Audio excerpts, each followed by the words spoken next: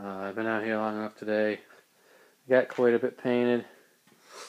Seat bands, the hydraulic hose mount or hydraulic valve mount, your hood rest, there's the bonnet, there's the tonneau cover, there's the lower grille, the dash, the dash tower, hood, bunch of other parts.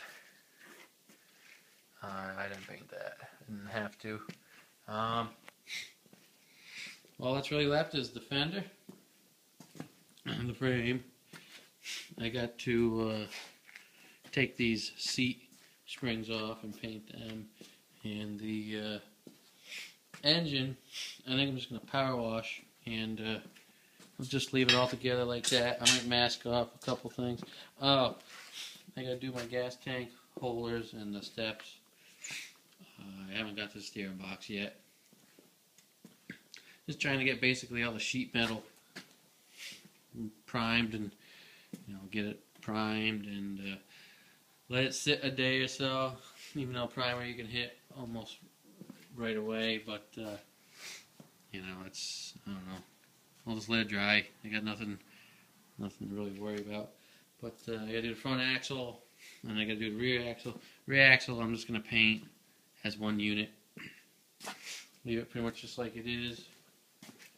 But then I'm gonna power wash it and take off the wheels. That way I can get a better shot. And I gotta cap off the these valves, or I don't know, that goes to the hydraulic valve, just a return line and a pressure line. So I gotta tape them off or something, and put some paint on this thing.